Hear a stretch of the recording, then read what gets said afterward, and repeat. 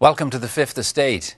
Marshall, Milgard, Moran, these names now represent painful reminders of the fallibility of the police and lawyers, judges and juries. But before them all, there was Stephen Truscott.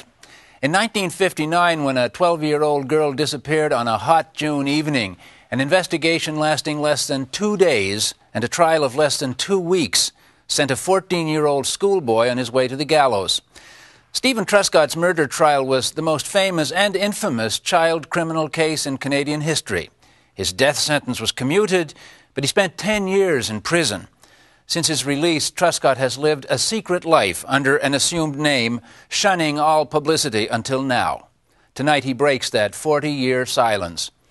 The Fifth Estate has reviewed the documentation in this case, interviewed dozens of witnesses, and followed leads ignored by the police at the time. And we've uncovered some astonishing new evidence, a long-hidden file whose contents raise disturbing questions about the integrity of the murder investigation and the fairness of his trial. Stephen Truscott's guilt is a historical fact, but is it true? Was the verdict just? He still maintains his innocence, but after 4 decades, it is now his word against history, and now posterity must judge. In tonight's program, key scenes are recreated based on verbatim accounts of witnesses and from military, police, and archival documents.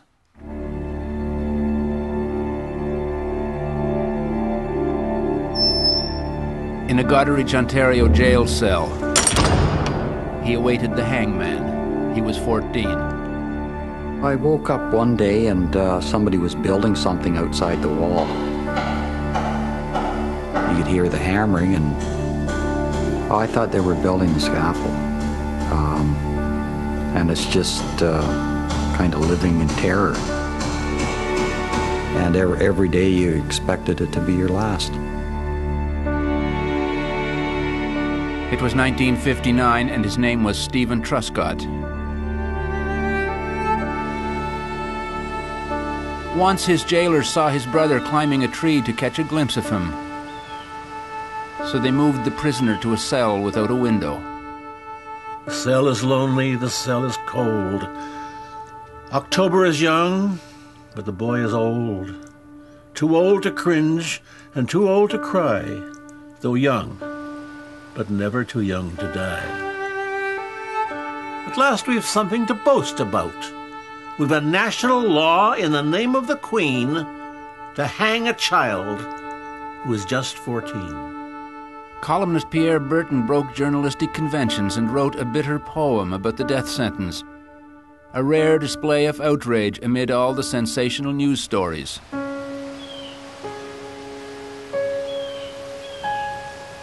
But it was 1959 when Canada still had mainly rural and small-town roots, a time of prosperity and order. People still presumed the infallibility of institutions like the justice system. In the summer of that year, just outside the Air Force Base at Clinton, Ontario, a single tragic incident would shatter many assumptions about the innocence of youth and about the safety of children. For days there had been a heat wave. It was near the end of the school year. The children were restless. 2 of them set out on a bike ride that would carry them into Canadian legal history. The girl was Lynn Harper, aged 12. The boy was one of her classmates, Stephen Truscott, aged 14.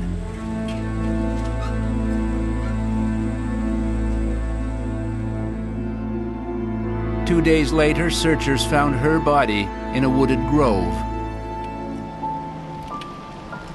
In the more than 40 years since, there has been much controversy about what really happened on that evening. Partly because of it, Canadians abolished the death penalty. In that time, one voice has been absent from the debate, that of Stephen Truscott. He has chosen to live in a closed privacy until now. It's important to me. I know that they got the wrong person. My kids are all growing up. We've discussed it as a family, and we figured it was time to come out. His life was frozen in the 50s. After years in prison, he took a new name, married, had children, watched them grow, eventually told them his grim story, how he became the central figure in one of Canada's best-known murder cases. His daughter Leslie remembers when the Truscott case came up in school as a class project. After class, I went to my teacher and I said, please tell me that we're not going to do any more on this subject. And he says, why does it bother you? And I said, yes, it does. And he says, well, it bothers me too to see an innocent man sit in jail for 10 years for something he didn't do. And I said, well, it bothers me for a different reason. And he said, oh, really? And I said, yes. I said, he is my father. He rarely revisits the place where his life changed so dramatically when he was 14. June 9th, 1959. A small bridge over a slow river. It was all you needed when you were 14 and life was coming into focus. Stephen was popular and athletic, usually at the river with the other boys or on the playing fields at the school. That's where he was, on his bike, at 7 in the evening, June 9th. Lynn Harper was also there.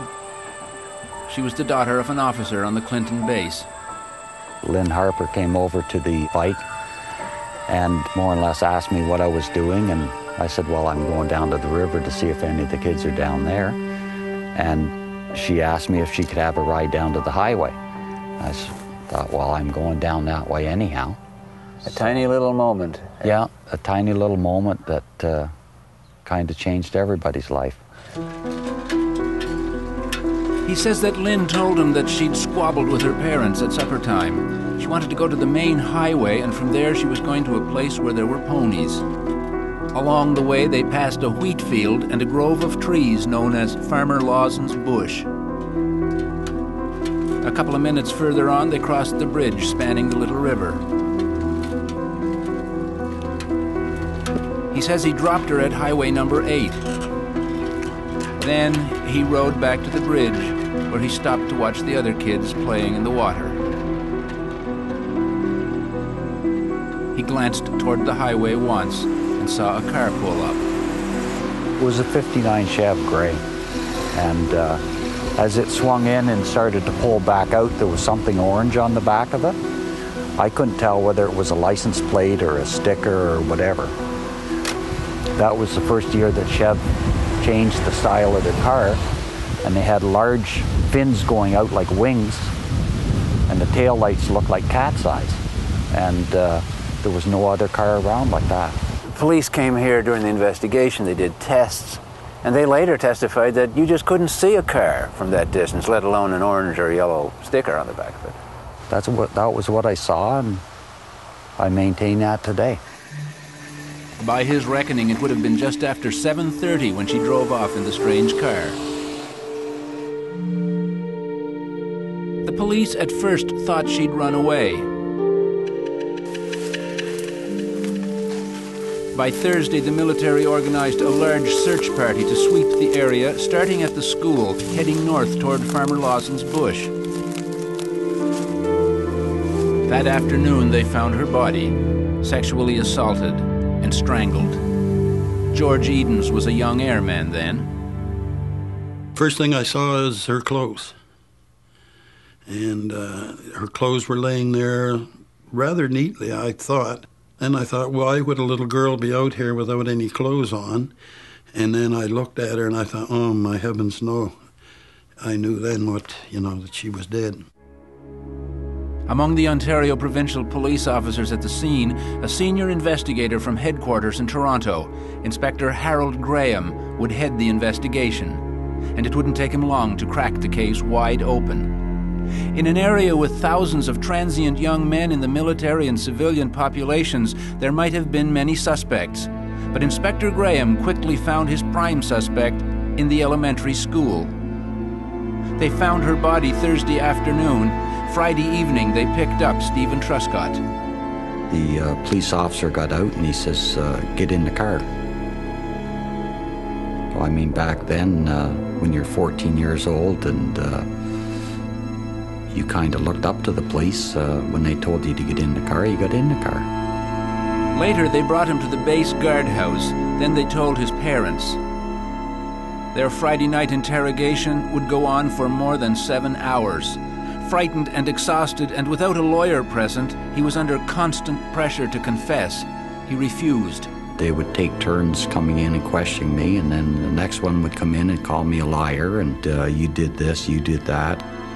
Eventually, he became confused, made mistakes, stuck to a story about seeing 5 boys swimming while he watched from the bridge, got 2 of them wrong, told the family doctor he could have molested Lynn, but couldn't remember.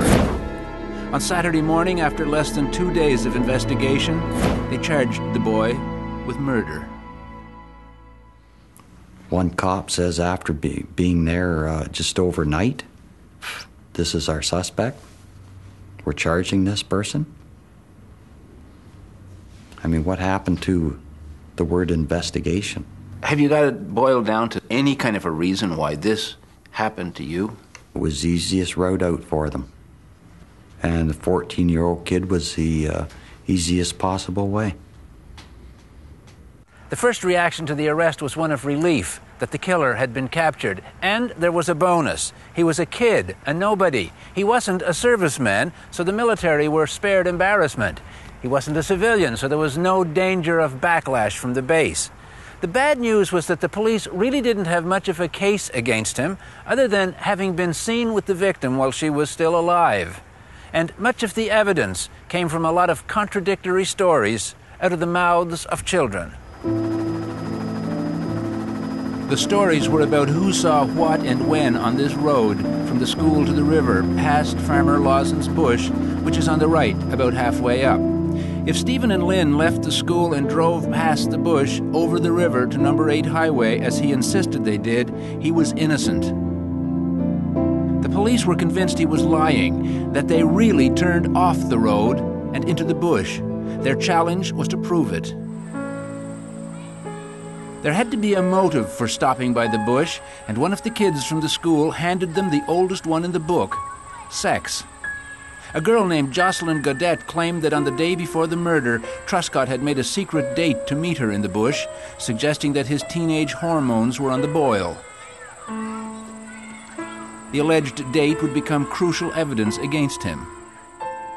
That never happened. Where did she get that notion? I couldn't even begin to tell you. It never took place.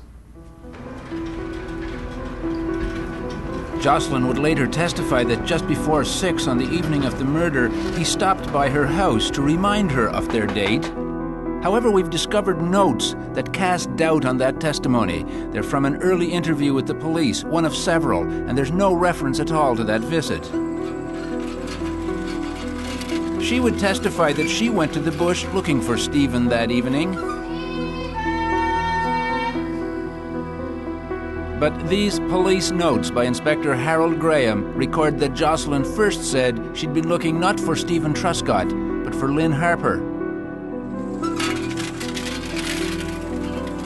And an incident during Truscott's trial, never previously revealed, raises questions about her credibility. She testified that she was also looking for Stephen at Lawson's farm, not far from the bush. She got her time wrong by an hour. So during the trial, she went to see Farmer Bob Lawson to ask for a favor. It was one evening, there again I was getting the cows in to do the milking, and she wanted me to change the time that she was over to coincide with the time that she had told them that she had been over. She wanted you to change your story? That's right. Did you give her a response? No, I said I can't do that. The police picked up a more damaging story from another boy. Butch George, a good friend of Stephen's, was spreading it among the other guys the night Lynn disappeared. One of the guys was Alan Dernan, who was 11 at the time. Butchie George stopped, and he said to me, "Truscott's in the bush with Harper."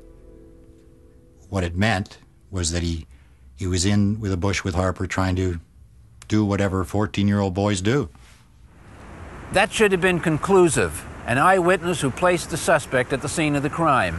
But it would become one of the great mysteries of the Truscott case that the police never asked Butch George where and when he made this incriminating observation. And while the prosecution got other kids to testify in minute detail about what they saw and didn't see that night, they never asked Butch George to repeat under oath the extraordinary claim that he saw Lynn and Stephen in the bush.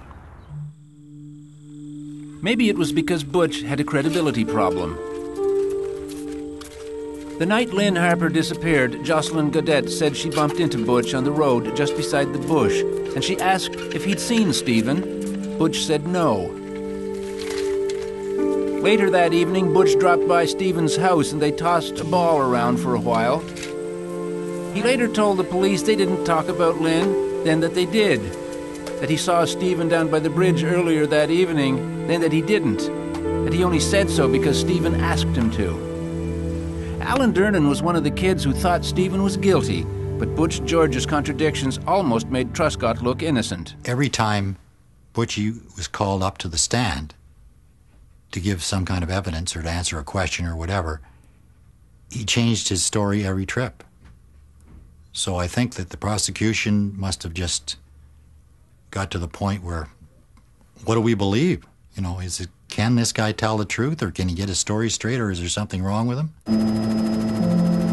Of the dozens of children and adults on the county road that hot June evening, nobody could reliably place Stephen in or near the bush where Lynn's body was later found. Then the police introduced some interesting reverse logic. To prove that Stephen and Lynn had gone into the bush, they only had to prove that at some point they weren't on the road. Enter little Philip Burns. He was 10 and he was supposed to be home early. He started walking just after 7. A boy on a bike passed him. The kid on the bike said he met Lynn and Stephen on Stephen's bike up near the school.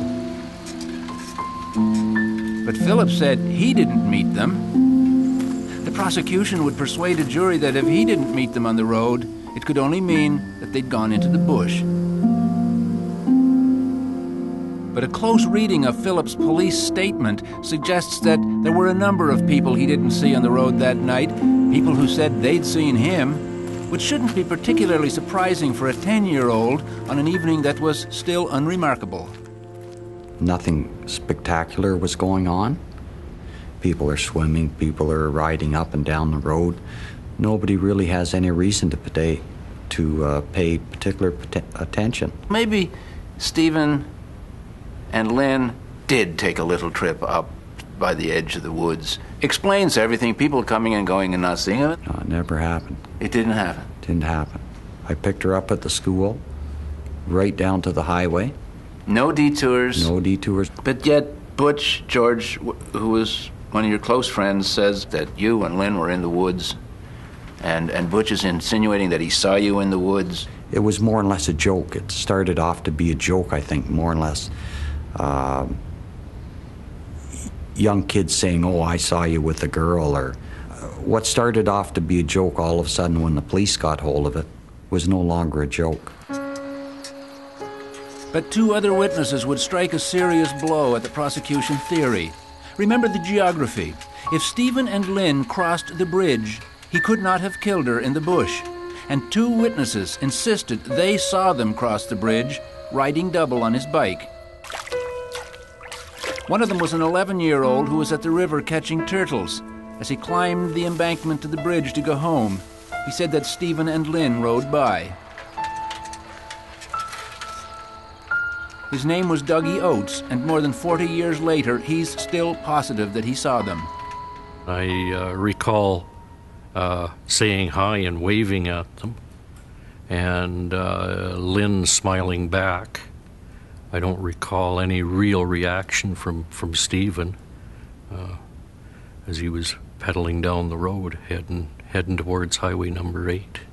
No doubt in your mind about it? There is absolutely no doubt in my mind. I saw both of them. Well, I couldn't see one of them without the other, but they were both, they were riding double on Steve's bike across the river. You see, if your memory is sharp, then Stephen Truscott is innocent. I don't know how anybody could have come to any other conclusion. I could see that maybe being dismissed if I was the only one that had seen them cross the bridge, but In fact, I know I'm not the only one that saw them cross the bridge. Gordon Logan, who was 12, was fishing in the river. He told police he looked up and saw Stephen and Lynn drive by. Shortly afterwards, he saw Stephen coming back alone, presumably after dropping Lynn at the highway. His story is significant because he reported it to the police on Thursday morning, before they found Lynn's body. Later, when it became crucial to Stephen's alibi, the police said he made it up to protect his friend, that the bridge was too far away to see anybody on it clearly. But we've discovered police records indicating the opposite. In a real test later on, a policeman standing where Gord Logan stood precisely identified clothing and colors and concluded that someone on the bridge would have been recognizable. But at the trial, the prosecution was able to persuade the jury that the boys who had seen Truscott and Harper cross the bridge were just part of a conspiracy of pals out to protect him. Doug Oates. When you think about it logically, I mean, at the ripe age of 11 years old, we would have been extremely sophisticated to be able to put together stories like that. So you can sit in front of me today and in front of the whole country and say what you said with such ferocity back then, that you were not a liar. No. I saw Steve Truscott and Lynn Harper cross the bridge heading north towards Highway number 8 on that evening. And there's absolutely no doubt in my mind. When we come back, how flawed medical evidence nearly sent Stephen Truscott to the gallows. I don't think there is any medical or forensic evidence which clearly links Stephen Truscott with Lynn Harper's death. The prosecution's case against Stephen Truscott wasn't going to get very far on the shaky testimony of children. They needed objective evidence. And what could be more objective than science? And what the prosecution's child witnesses might have lacked in certainty, several doctors involved in the Truscott case more than made up for, testifying with inspired confidence that Lynn Harper had died in exactly that half hour that she'd been with Stephen Truscott. Lynn Harper left home at about 6:15. She met up with Stephen just after 7. People saw Stephen around the base at 8, and shortly after that he was home, babysitting for the rest of the evening. To prove that he killed Lynn Harper, the prosecution would have to prove she died between 7:15 and 7:45. The local coroner was Dr. John Peniston. Relying mainly on the analysis of Lynn's stomach contents, he placed the time of death precisely in that half-hour window, an astonishing precision even with the forensic tools available today. It was such a crucial piece of evidence that we asked for some expert opinions on the validity of Dr. Peniston's conclusions. Dr. John Butt is former chief medical examiner for Nova Scotia. Years working mostly as a prosecution expert have taught him to be very careful drawing conclusions from stomach contents. I mean, I think the one thing that you can learn is perhaps what the person ate at the last meal. I don't think it tells you anything precise about the time of death. Well, it sure told the police and the pathologists of the time a lot. It told them that she died sometime between 7:15 and 7:30 on the night of June the 9th. Well, the big question here is whether or not that information that was said to have been developed from the stomach contents, quote-unquote scientifically, was meeting some predetermined parameter. A polite way of saying that Dr. Peniston might have been tailoring his conclusions to substantiate the suspicions of policemen. It was difficult to challenge Dr. Peniston's conclusions since the prosecution never entered his official autopsy report into evidence. I don't think there is any medical or forensic evidence which clearly links Stephen Truscott with Lynn Harper's death. Dr. Rex Ferris is a veteran pathologist from Vancouver. We also asked him to review the medical testimony. He found Dr. Peniston's claims to be extraordinary, given the quality of information available to him from a decomposing body. How impressed are you with the basis on which they nailed down a fairly precise time of death? Well, I'm not impressed at all. I think the bottom line is that there really was no valid method used to determine time of death. Under the best of circumstances, determination of time of death on a dead body may be very difficult, if not impossible. Surprisingly, Dr. Penniston himself came to the same conclusion years later. Reviewing his own conclusions about the time of death based on stomach contents, he said that he might have been accurate, but that they were not incompatible with death at a later time, up to 12 hours or even longer. The definition by time in this case is wrong. Stephen Truscott then should never have been found guilty. If that was the lynch pin, the answer is he should not have been. If that was what was used to wrap the parcel, it should have fallen apart. The case against Truscott didn't fall apart. In fact, he was damned by even more dubious medical evidence. 2 doctors who examined the boy 3 days after the murder said they found 2 large lesions on his penis, each the size of a quarter. Truscott at 14 was mortified, trying to explain injuries which he still insists were grossly exaggerated to shock prudish members of the jury. To hear these 2 doctors describe it in court, I was probably the best built 14-year-old kid in the world at that time, according to them. No, these 2 doctors exaggerated so, they blew it all out of proportion. And they got away with it. The Fifth Estate uncovered evidence that backs him up. The day after that examination, there was another. A 3rd doctor examined him in the Goderich jail, and according to the jailhouse report, which never surfaced at his trial, he had not observed any injury on the penis.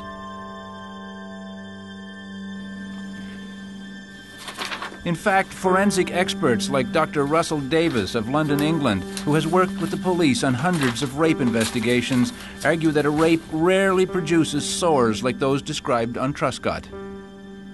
My overall impression, reading these papers, is that the medical evidence was far too precise in situations where you can't afford to be precise because the margins of error are very big. It's almost as if they were fitting the evidence to the guilt of the crime. If the police profile of the murderer was correct, Lynn Harper's killer would have had injuries that were far more conspicuous. This note by Inspector Graham in the early hours of the investigation advised his officers to look especially for someone with scratches on face, neck, hands, and arms. The prosecution would later claim that Stephen Truscott lured Lynn down the lane, somehow knocked her unconscious, dragged her through a barbed wire fence, then carried her limp and bleeding into the bush, where he raped and strangled her.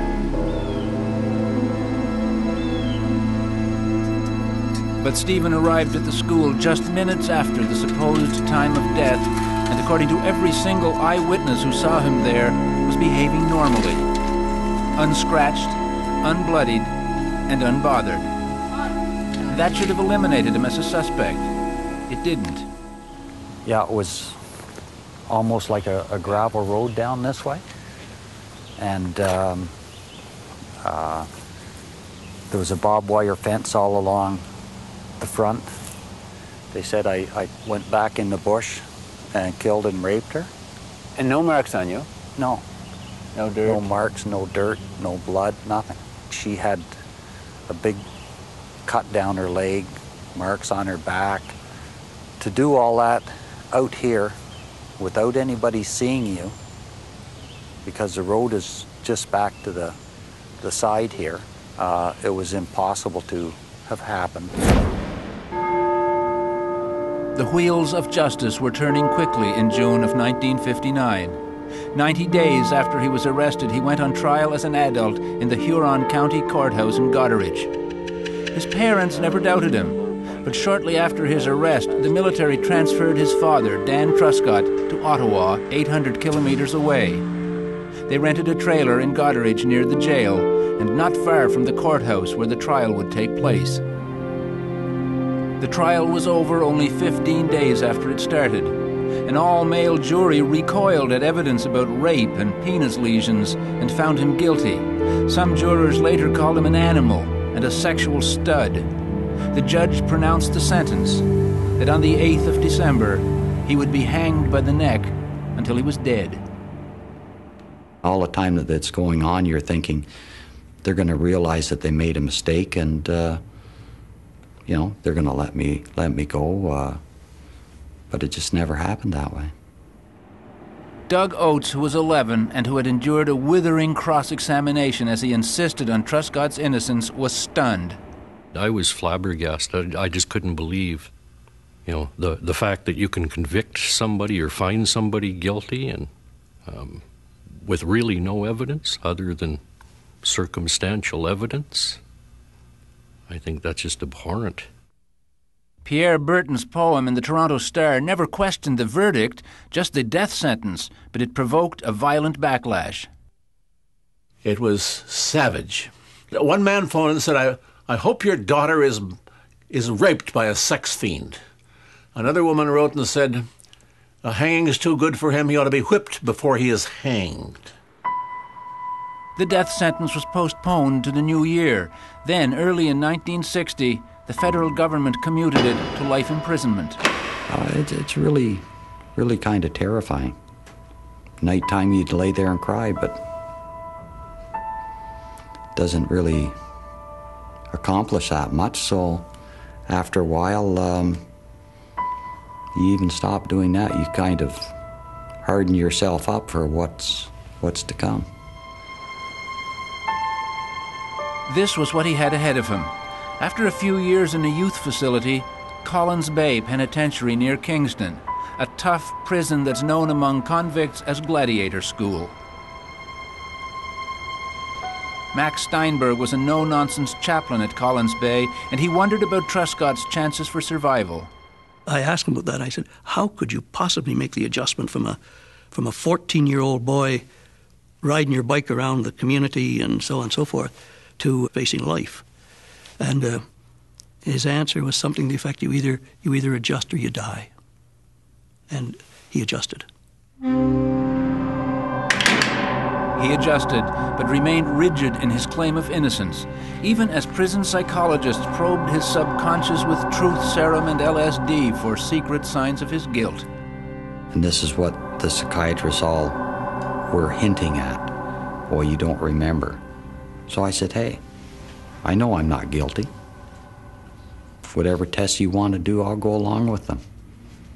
And nothing came up to indicate that there was any guilt. Was there any moment in the testing or prior to the testing that you felt, maybe I did it, maybe they are going to find something in here? No. None at all. As the children of Truscott's generation came of age in the mid-60s, his case found new life. Many protesters saw Truscott as a victim of corrupt authority. A more aggressive media began to challenge institutions like the courts and the police. I'm Patrick Watson, and this is our report on the last 7 days. The CBC's This Hour Has 7 Days showcased a new book on the Truscott case. It was a blunt critique of Truscott's trial, written by Isabelle Laborde. I got hold of the transcript of the trial and began to read it, and soon came to the conclusion that it wasn't a sick boy who was guilty, but a perfectly normal boy who was innocent. After a lot of public pressure, the Supreme Court of Canada decided to review his case to determine whether or not he deserved a new trial. They decided 8-1 that he didn't. He never testified at his original trial, and when he appeared before the Supreme Court, they said they found his testimony vague and confused. He admits he went to the highest court in the land scared and unprepared. At the Supreme Court hearing, when they started asking you questions, a lot of them you don't remember clearly. You're saying you went into the Supreme Court cold? You didn't do your homework? how are you supposed to do your homework? You're off to the side. This doesn't involve you. It's a legal issue. Stephen, why didn't you just say, gimme? Like it's your life. Yeah, but you're in jail.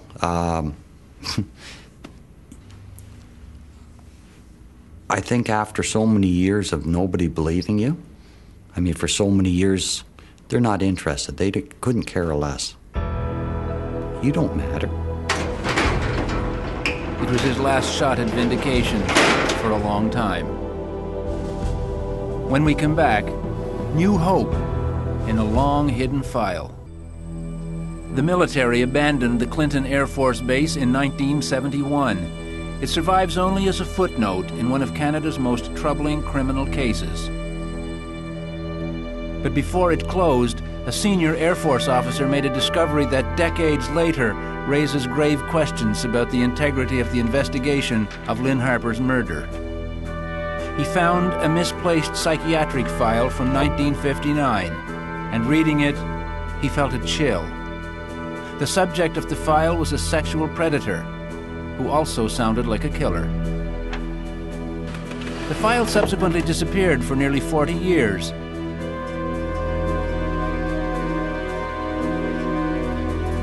Recently, an investigation by the Fifth Estate, assisted by the National Archives in Ottawa, retrieved that file,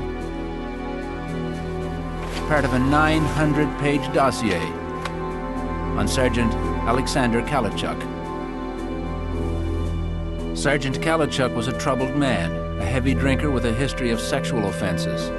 He lived in this farmhouse with his wife and 3 children, less than a 20-minute drive from the Clinton base. He worked as a supply technician there until 1957. He transferred to another base in Aylmer, about an hour's drive away. But he made frequent trips back to Clinton, where Lynn Harper's father was the senior supply officer. Kalachuk's record of sex offenses went back at least a decade. In 1950, he had 2 convictions for indecent exposure in Trenton, where he was stationed. Just about 3 weeks before Lynn Harper's murder, he stopped 3 young farm girls on a country road outside St. Thomas, Ontario. He tried to lure one of them, a 10-year-old, into his car, offering a gift of new underwear. He left when he saw the girl's father approaching, but was later arrested by the OPP and charged. A week later, a judge dismissed the charge for lack of evidence. Before he let him go, the judge gave Kalachuk a stern lecture, making it clear that he knew what he'd been up to. It seems quite unlikely that the police wouldn't have felt the same and kept an open file on him, even though he'd walked away scot-free this time. It was on May 28th that Kalachuk walked out of that courthouse a free man. 12 days later, near the Clinton Air Base, where he'd recently been stationed and continued to visit, 12-year-old Lynn Harper was murdered. Remarkably, we've been unable to uncover any evidence that Sergeant Kalachuk was ever considered a possible suspect. And it is clear that once suspicion fell on Stephen Truscott, there was no discernible interest in anybody else, either by the police or by the military brass. And yet, at the very moment that Lynn Harper was supposedly hitchhiking toward the town of Seaforth, Kalachuk may well have been in the area. His military records reveal that earlier on that same day, Air Force medical officers were discussing his weakness for alcohol and little girls. They met with a probation officer who was reporting another incident of indecent exposure involving Kalachuk, this time in Seaforth, a few miles from the Clinton base. And back at the Aylmer base, where he worked most of the time, a medical doctor opened a file on Sergeant Alexander Kalachuk. On July 2nd, 3 weeks after Lynn Harper was murdered, Kalachuk is said to be suffering from overwhelming anxiety, tension, depression, and guilt. The senior medical officer was blunt in his diagnosis. His problem was sexual deviation and anxiety reaction. Kalichuk entered hospital July 22nd, still described as tense, nervous, and suffering from anxiety and depression, a strong overreaction if he was simply worried about a minor charge that had been dismissed almost 2 months earlier. Kalichuk was released, but apparently far from cured. A heavily censored confidential military memo about Sergeant Kalichuk's aberrations warned cryptically that when he was later posted at a base near Clinton, ongoing incidents were serious enough to get into the local paper. In fact, police were warning about the activities of an unidentified molester who was preying on young girls from a car. Through all of which, Sergeant Kalichuk managed to avoid particular attention as a suspect in those incidents, and most significantly of all, in the murder of 12-year-old Lynn Harper. That would change when an Air Force flight lieutenant named Willard Bud Longley later stumbled across Kalichuk's psychiatric file at the Clinton base. Longley got permission to conduct an investigation which lasted for 3 months in the mid-60s, and it reinforced his darkest suspicions. He uncovered Kalichuk's history of sexual crimes. He discovered that Kalichuk had sold his car shortly after the Harper murder. He tried to track Kalichuk's movements the night of the crime. Longley says he eventually met the man who arrested Truscott, Harold Graham of the OPP, at the Clinton base to discuss his findings. He says Graham wasn't interested. Harold Graham, famous as the man who cracked the Truscott case, had risen by then to the office of Assistant Commissioner and would eventually go on to head the OPP. Hello, Mr. Graham. Mr. Graham, now retired, declined an on-camera interview, but spoke to us on the telephone. Sergeant Kalichuk had a record as a sexual offender and had been arrested by the OPP on the 21st of May. That's just before the Truscott. Now, it's just a couple of weeks before the murder. Does any of this sound familiar to you, Mr. Graham? No, it doesn't strike a note at all. The Air Force investigator tells us that he actually briefed you on the Kalichuk file. I would pick up on any sex offender that came to my attention that might be of some interest. Yeah. And I don't remember Kalichuk, the name, nor the meeting that he says, or somebody said, I had with him. Today, the OPP refuses to say if they have ever investigated Sergeant Alexander Kalichuk. Longley had nowhere else to turn with his Kalichuk inquiries and handed his findings over to the Air Force. Today, military archivists say they have no record of what happened to his reports. Kalichuk continued a downward spiral through the 60s and 70s. There were drunk driving charges, and as late as 1969, a military doctor noted that there were still official concerns about his peculiar behavior towards young girls. That same year, 1969, in October, Stephen Truscott left Collins Bay Penitentiary on parole. He was 24. He would never again return to prison, but he'd never really be free either, as long as he was branded a murderer. He moved into the home of Max Steinberg, who was by then a member of the National Parole Board. Steinberg was known in the world of corrections as an old-fashioned hardliner, but he'd developed a deep respect for Truscott, and on his release took him into his own family. Did you ever have any cause to regret that? Not 1 minute. Personally, I have a great deal of trouble believing that he was guilty because he's a very gentle person, and I don't see that type of emotion in him that would lead him to commit that type of an offense.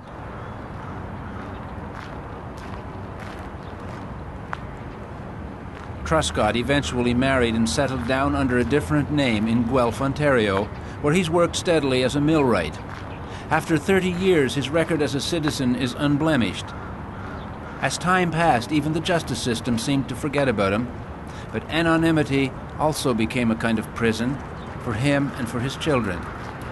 When his father died, he had to tell his kids they couldn't attend the funeral. Leslie never forgot it. For fear of reporters. They didn't want pictures taken of us. And I can remember sitting at my aunt and uncle's, just crying and crying, wanting to go to my grandfather's funeral, and I couldn't. I want to put an electric fan on. His youngest son, Devin, is 17. Stephen Truscott decided early on only to tell his children who he really was when they became teenagers. Leslie and her brother Ryan say the truth only deepened their admiration for their father. Did you ever have any doubt that, my gosh, there's a dark side to my father that I didn't know about? No. No. Never crossed your mind? Never. My dad is the most laid-back, relaxed person I've ever met in my life. It's just, I'm sure everything that he went through with all the time in jail and that has really molded the wonderful person that he's become. And I guess I just couldn't imagine going through having all of my rights taken away from me, having my family taken away, everything taken away from me, and to be able to live through to tell about it. People talk about heroes all the time, and who do you admire and who's your hero in your life, and we don't even have to go anywhere but our house. I've got the other box that came in. The murder of Lynn Harper and his conviction have become, not surprisingly, an obsession for Stephen Truscott and his wife Marlene, who has absorbed an encyclopedic knowledge of his case. At the same time. And, But Philip Burns was supposed to have left the bridge and walked home, and according to the police files, it took him 30 minutes right from there. I've taken things day by day. I've taken them witness by witness. I've gone over it and over it and over it. And it all amounts to one thing. They were on a quest. It's him they have in mind. So while they're getting all this information to have him convicted, the murderer runs free.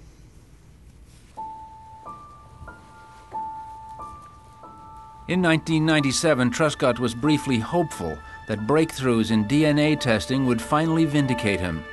But after months of searching, authorities could only turn up this list showing that most of the key evidence where the killer's genetic material might be found had been destroyed. Genetic testing might have solved the mystery once and for all, but no one will ever know beyond a reasonable doubt who killed Lynn Harper. Sergeant Alexander Kalachuk lies in a grave in Seaforth, at rest after a tortured life. He spent his final years in and out of psychiatric institutions, and when he was out, was usually lost in a haze of alcoholism, which eventually killed him in 1975.